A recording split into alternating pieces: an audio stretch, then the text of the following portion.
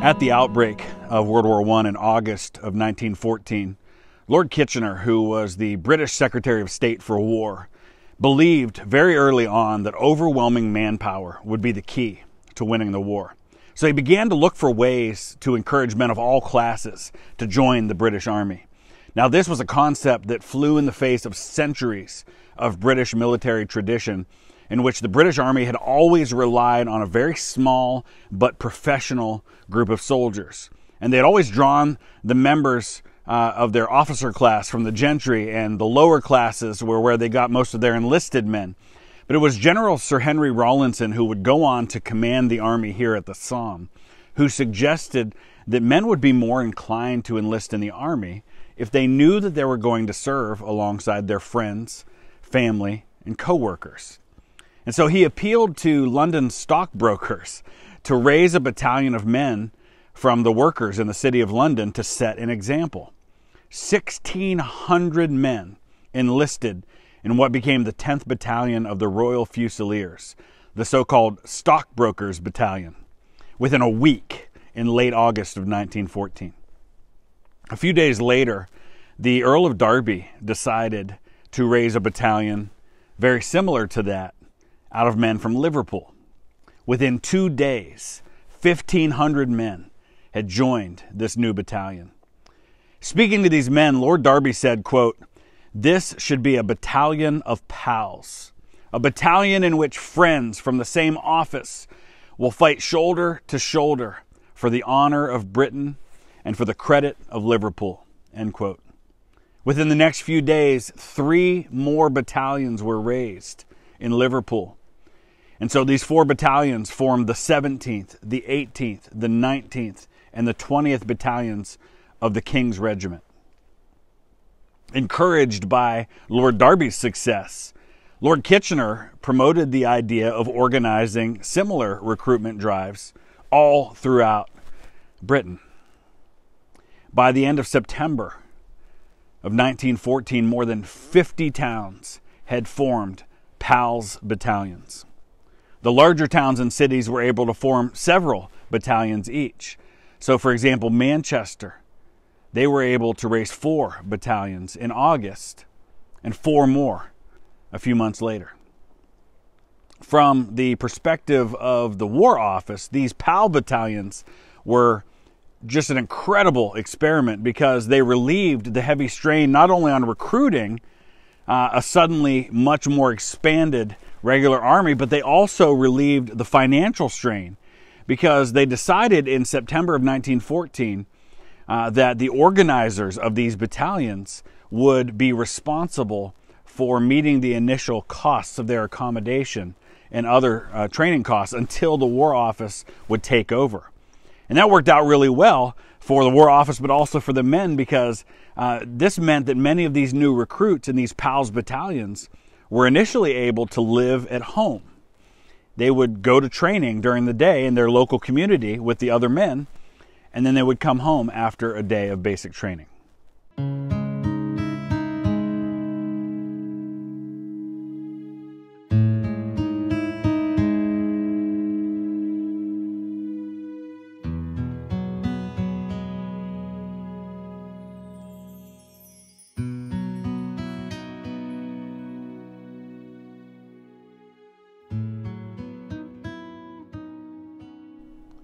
The Accrington Pals are probably the best remembered of the battalions that were raised in the early months of the First World War in response to Kitchener's call for a volunteer army. Groups of friends from all walks of life in Accrington and its neighboring towns enlisted together to form their own battalion with a distinctively local identity. A month after the outbreak of the war, the Accrington Observer and Times newspaper of September 8, 1914, reported that the War Office had accepted an offer made by the mayor of Accrington, Captain John Harwood, to raise a complete battalion. When recruitment began on the 14th of September, 104 men were accepted in the first 3 hours. Brothers, cousins, friends, workmates enlisted together, and within 10 days, the Accrington Battalion had all but reached a full strength of 1,100 men. Now, around half the battalion had been recruited from Accrington. The majority of the remainder had been raised in neighboring towns, such as Burnley, Chorley, and Blackburn. But they all came from basically the same area. Throughout the early months of the battalion's existence, the men trained and drilled in and around their hometowns, like most of the Pals battalions did.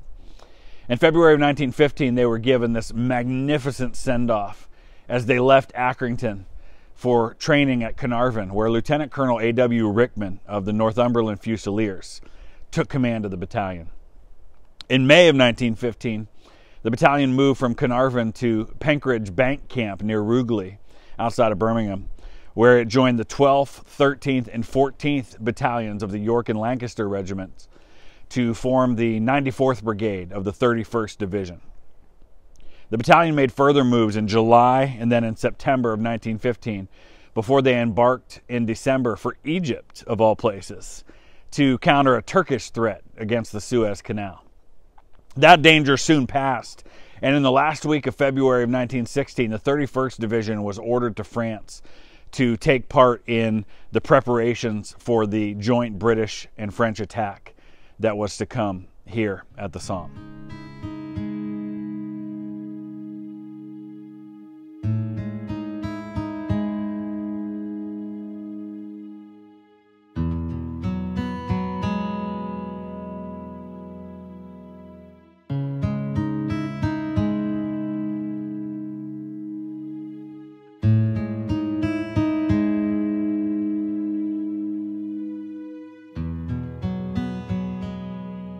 The objective of the Pals Battalions of the 94th Brigade was to capture the hilltop fortress of Serre and form a defensive flank facing northeast and north. They were the northernmost point on the attack at the Somme on July 1st.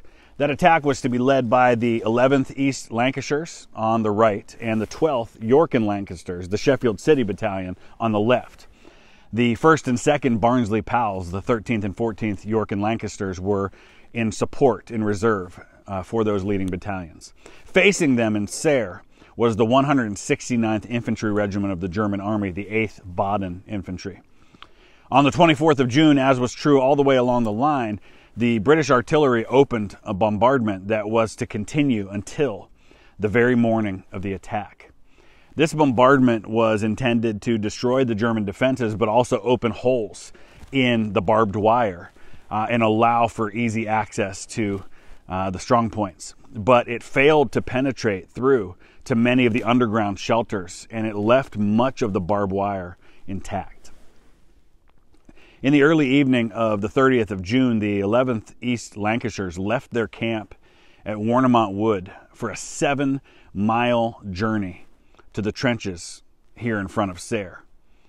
The lead elements didn't even arrive on the front until 2:40 a.m.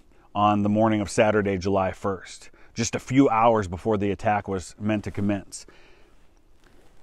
These areas were already heavily shell damaged. The buildup had not gone unnoticed by the Germans, and as daylight broke, the forward lines were getting pounded by German artillery.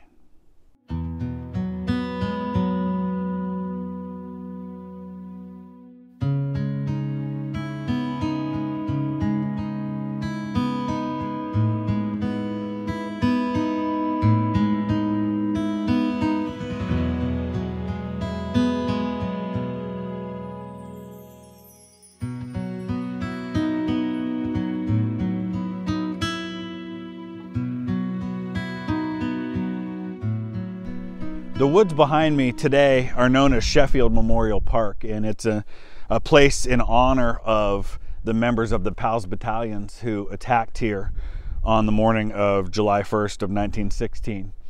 But at the time, they were actually 4 distinct tiny copses of trees, and you can see how it runs all the way down. They've merged together, the trees have grown since then. And they were known as Matthew, Mark, Luke, and John. I'm standing in front of Mark right now.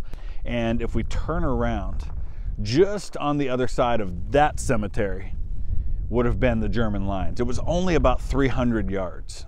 And so you could think, okay, 300 yards, we could do that. We can cross that amount of territory. Beyond that, right where the woods are is where the village of Serre is actually located. But it wasn't as easy as it looked, as the men found out very quickly. So here's a map that gives you a really good sense of things. We are right here on the edge. This is about where the Accrington Pals monument is. We are right on the edge of the attack line. This is the 11th Battalion, East Lancashire Regiment. That's the Accrington Pals.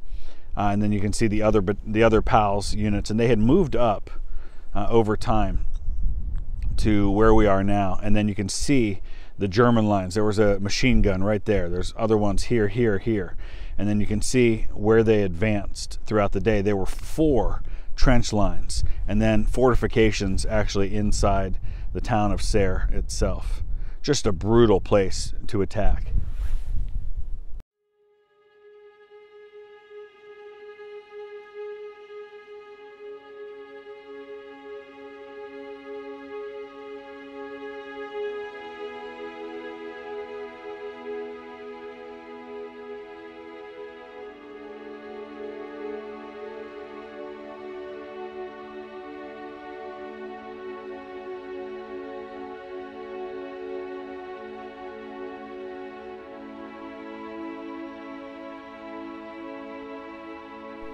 At around 6:30 in the morning, the British artillery began its final bombardment of the German front lines. As shells continued to burst on the Germans' front trench, the men of the 3rd and 4th companies of the German 169th Infantry scrambled from underground shells, bringing up their machine guns, their rifles, and their grenades, ready to put them onto the attacking troops. At 7:30 a.m., the bombardment was lifted from the German front lines, and the leading waves of the Pals Battalions rose up and began to walk toward the German positions. They were convinced that the front lines had been eliminated, and so there was really no threat, and so they walked. But they found out almost immediately in that 300 yards of deadly space that the Germans were very much active, and they tore huge holes in the advancing lines of infantry. One British observer likened the lines of dead to, quote, swaths of cut corn at harvest time. Now, as incredible as it seems, groups of Pals defied the machine gun fire. They threaded their way through the barbed wire, and they dropped into the German front line trenches. On their left, some of the 12th York and Lancasters also fought their way through, but it was all in vain. Behind them, the 3rd and 4th waves also suffered horrifying losses before they even reached no man's land because of the German artillery. The leading companies of the 13th York and Lancasters were cut down. Some of the Pals, their officers having been killed or wounded, pressed on toward the town of Serre, and they were never seen again. The remaining survivors in the German front line, having received no reinforcements, were forced to withdraw. By 8 a.m., just 30 minutes into the fight, the battle for Serre was effectively over. The history of the East Lancashire Regiment in the Great War records that out of 720 Accrington Pals who took part in that attack, in just the span of a half hour, 584 were killed, wounded, or missing. Brigadier General H.C. Reese of the 94th Brigade said, quote, the result of the high explosive shells, the shrapnel, the machine gun fire, and the rifle fire was such that hardly any of our men even reached the German front trench.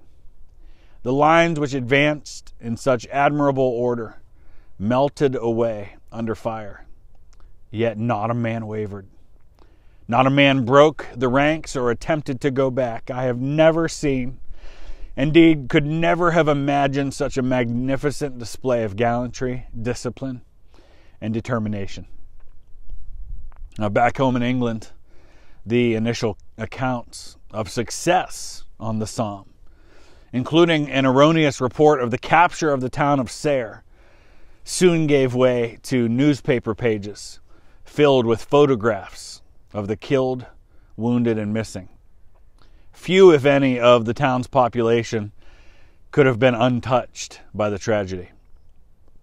Percy Holmes, who was the brother of one of the original members of the Pals, recalled, quote, "I remember when the news came through to Accrington that the Pals had been wiped out.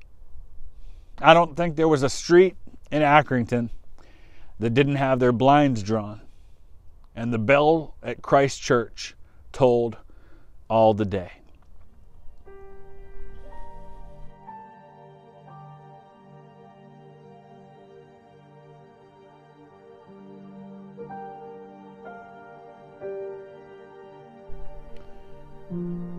Sergeant John William Streets, who was one of the Pals. He was in the 12th Battalion, York and Lancaster, the Sheffield Pals. He was also a poet. He wrote these words: "Behind that long and lonely trenched line to which men come and go, where brave men die, there is a yet unmarked and unknown shrine, a broken plot, a soldier's cemetery." Sergeant Streets was killed in the attack on Serre on the morning of July 1st. His body lay in no man's land, as thousands of others did, for almost 10 months before he was eventually recovered, and he was believed to have been buried here at the Euston Road Cemetery. He was 31 years old. This is a memorial to him. Around the time his body was recovered, a collection of poems that he wrote was posthumously published under the title "The Undying Splendor." And this is what he wrote: "Reach out thy hands, thy spirit's hands to me, and pluck the youth, the magic from my heart, magic of dreams, whose sensibility is plumed like the light, visions that start, mad pressure in the blood, desire that thrills, the soul with mad delight to yearning wed. All slothfulness of life draw from its bed, the soul of dawn across the twilight hills.